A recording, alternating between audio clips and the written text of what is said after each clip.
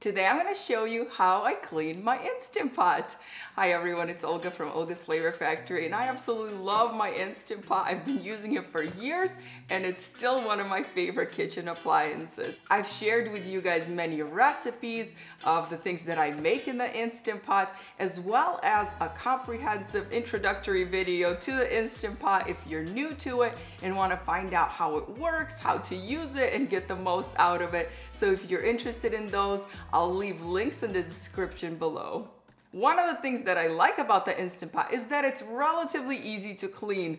I have not deep cleaned this Instant Pot in months. This is what it looks like most of the time. Little spots here and there, some normal wear and tear, but of course, like any small appliance, there's crevices and things that get stuck in the little nooks and crannies, so we're gonna get those nice and shiny today. Like I mentioned, I don't do a thorough deep cleaning every time that I use it. I just do it every few months or so, or whenever it needs it. After each use, I'll wash the inner chamber, I'll wash the lid and the sealing ring, and all of those parts can go into the dishwasher. Now, I usually just wash it by hand, but you can put it in the dishwasher. So it's really easy, and most of the time you don't need to put in a lot of elbow grease to clean it. It washes really easily. And if there's any splattering on the outside or anything like that, I'll just simply wipe it down.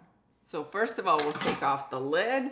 The sealing ring is right inside. So I have multiple of these, so that I can use different sealing rings when I'm cooking something savory or something more neutral flavored. Like, I don't want my rice pudding to have the flavor of garlic from the time I made chicken broth. And the sealing ring does absorb odor, so that's why I like to have multiple sealing rings. So you can either place this in your dishwasher or wash it by hand.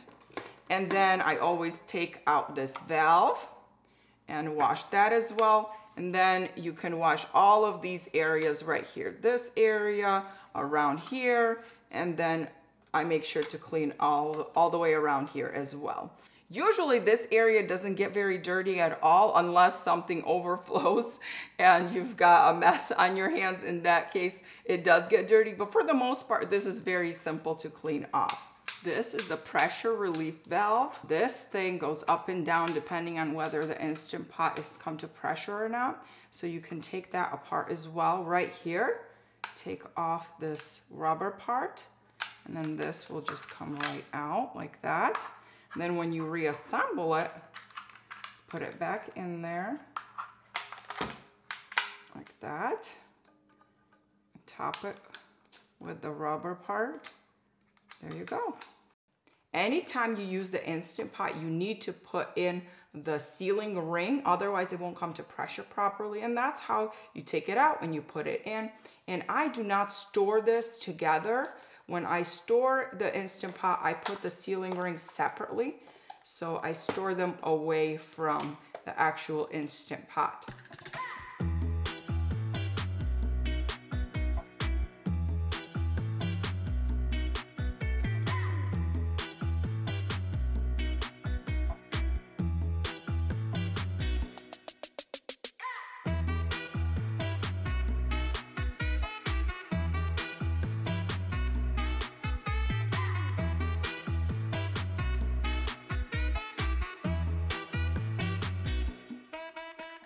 And then the inner chamber is stainless steel. So this usually, like if I'm cooking oatmeal or something like that, all I do is scrape it out with a rubber spatula and it cleans it off very well. Then I just use a regular sponge or dishcloth with some dish soap, and it comes off really easily. It's very easy to clean for the most part. And then a lot of times if you're just using water to cook something and you're not searing anything in there, it's very easy to clean with just a sponge and dish soap.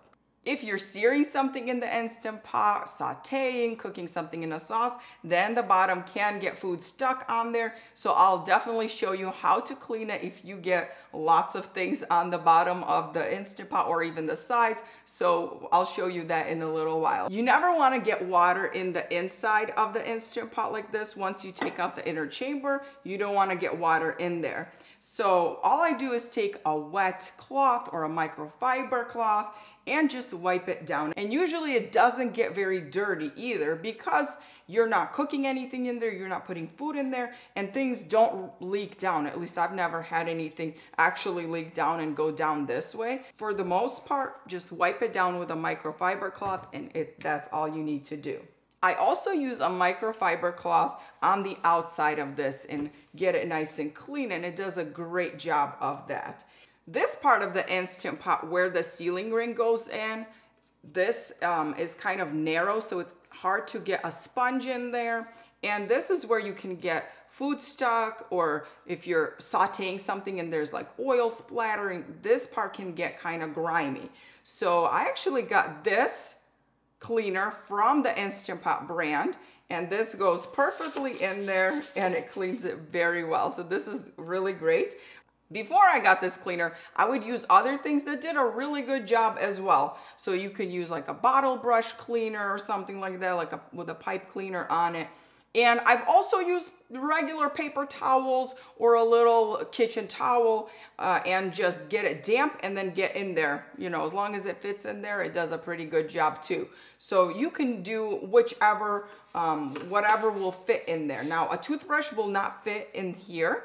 So you can't use a toothbrush here, but you can use a toothbrush on like over here or over here on these spots where things can accumulate over time. So that works great too. So it's really easy. But like I said, all of this is very nitpicky and you don't have to do this very often at all. For the most part, I just clean this and the lid and the sealing ring, and the rest is very simple to upkeep. I have two microfiber cloths. This is just a regular one. This one has like these blue stripes that have more of an abrasive in there, so you can, you know, get in there if you need to clean something a little bit more thoroughly. And I'm gonna use just regular dish soap for cleaning. I've also used a multi-purpose cleaner, especially on the outside of the Instant Pot. You don't really need any harsh cleaners for this job.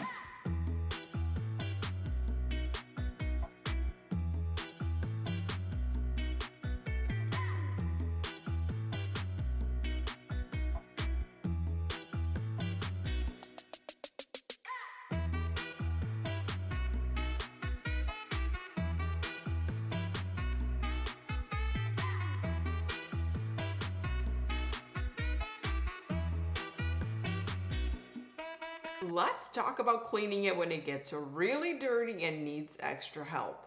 The cooking vessel, the pot itself of the Instant Pot, is removable and is what you use to cook everything. It's stainless steel, so you can clean it just as you would any stainless steel cookware. Let me show you how to clean it if you sear something in there, cook something in the sauce, if food gets stuck on there, or if you don't clean it right away and things get burned on. To prevent that, try to remove the food that you're cooking as soon as possible. It will be really easy to wash it right away since the food hasn't dried out and hardened yet. A simple kitchen sponge, washcloth, scrub brush with hot water and dish soap will get the job done.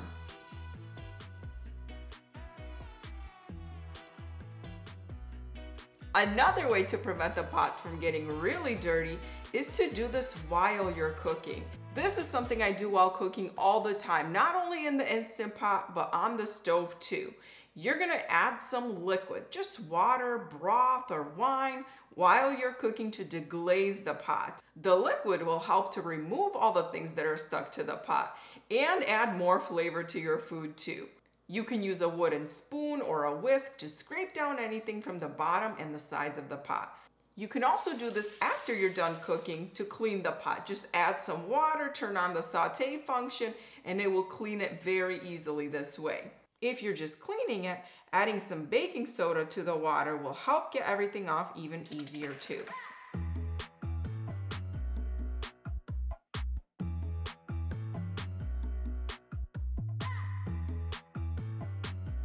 If for whatever reason you don't want to use this method, or if you've got some major burning on your pot, you can use a scouring pad. This one is my favorite. It works so well. I use it all the time for my stainless steel cookware.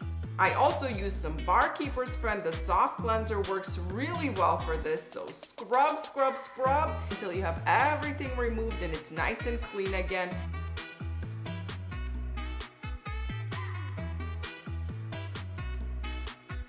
then follow up with washing it with some regular dish soap and rinsing it out. With just a little effort and scrubbing, your Instant Pot will be sparkling clean again. Well, that's it. We got this Instant Pot nice and clean and shiny again, besides a few normal little scratches that are there because we use this. It's a tool. It's not going to be perfect like out of the box, but I think it looks pretty great. I hope this video was helpful for you. If you have any questions, leave them down below, and I'll see you again next time.